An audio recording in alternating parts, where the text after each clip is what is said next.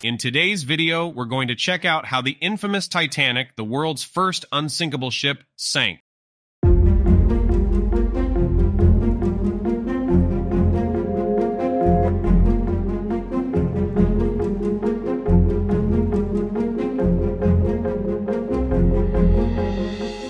Picture this: a colossal ship cutting through the icy waters of the North Atlantic. The Titanic was an engineering marvel of its time, designed to conquer the challenges of the open sea, and at the heart of its resilience was its double-bottomed hull. The double-bottomed hull, a revolutionary concept, offered a safeguard against potential dangers lurking beneath the surface. It consisted of 2 layers of steel plates forming an outer and inner bottom. Between these layers lay a layer of coal, serving as both insulation and added reinforcement. Imagine the outer layer of the hull as the ship's shield, standing firm against any unexpected encounter with an iceberg or submerged obstacle. It was designed to absorb the impact, minimizing damage and reducing the risk of immediate flooding. But the double-bottom design didn't stop there. The inner layer and the coal-filled space acted as an extra layer of protection. In the unfortunate event of the outer layer being breached, this inner layer acted as a safety net, preventing water from swiftly flooding the ship. However, the unsinkable notion went beyond just the double-bottomed hull. The Titanic's hull was divided into 16 watertight compartments, each equipped with its own set of watertight doors. These doors could be closed promptly, isolating any damaged section and limiting the spread of water. The idea was simple yet ingenious. Even if one compartment flooded, the remaining sealed compartments would keep the ship afloat. It was believed that the Titanic could sustain significant damage and still remain buoyant, ensuring the safety of its passengers and crew. Picture yourself aboard the mighty Titanic, a floating marvel crafted with meticulous attention to detail. One of its remarkable safety features was the division of the ship into 16 watertight compartments, each equipped with its own set of watertight doors. These compartments were designed as independent units, separated by sturdy walls and sealed off by doors that could be closed quickly and securely. The purpose of these watertight compartments was simple yet vital. In the event of a breach, such as a collision with an iceberg, these doors would be closed to contain the flooding and prevent water from spreading throughout the ship. Even if one compartment was filled with water, the remaining sealed compartments acted as watertight barriers, safeguarding the buoyancy and stability of the ship. The idea behind this design was to buy valuable time, giving the crew an opportunity to assess the damage and undertake necessary measures to control the flooding. The crew members were trained rigorously in emergency procedures, conducting regular lifeboat drills and ensuring they were well versed in the operation of the watertight doors.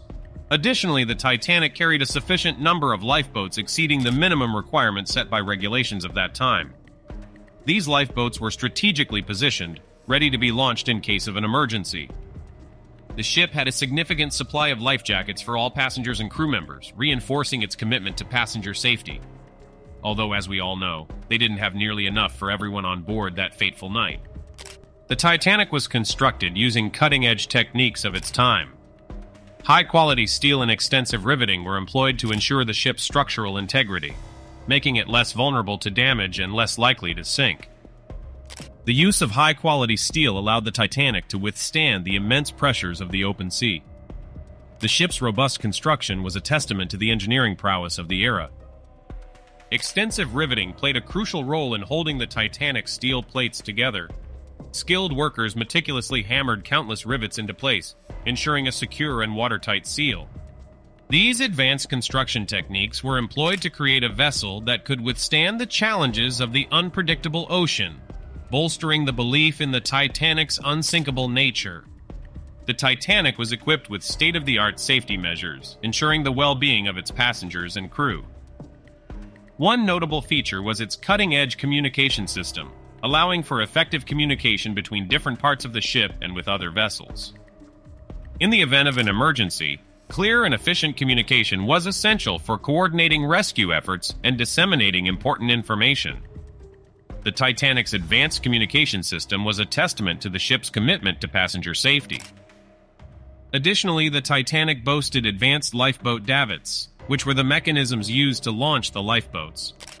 These davits were designed to efficiently lower the lifeboats into the water, ensuring a swift and orderly evacuation if needed.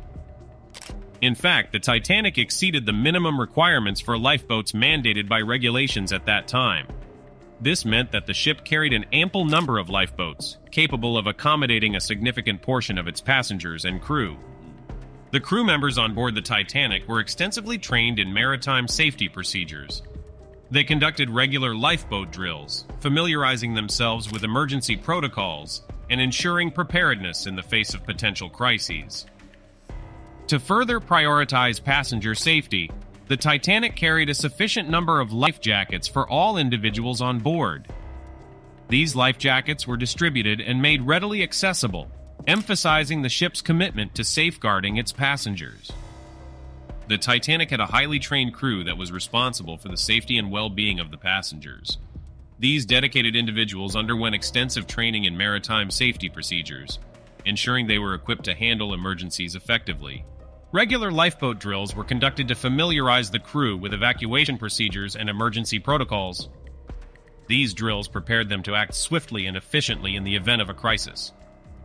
In line with regulations, the Titanic carried a sufficient number of life jackets for every passenger and crew member on board.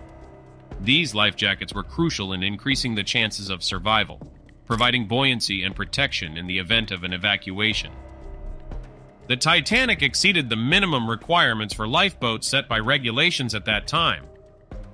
This meant that the ship carried more lifeboats than legally required, enhancing the chances of accommodating a significant number of passengers and crew members during an evacuation.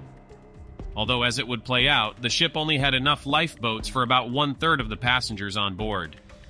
If every lifeboat was filled to its maximum capacity, it still would have only been enough to accommodate half of the passengers on board.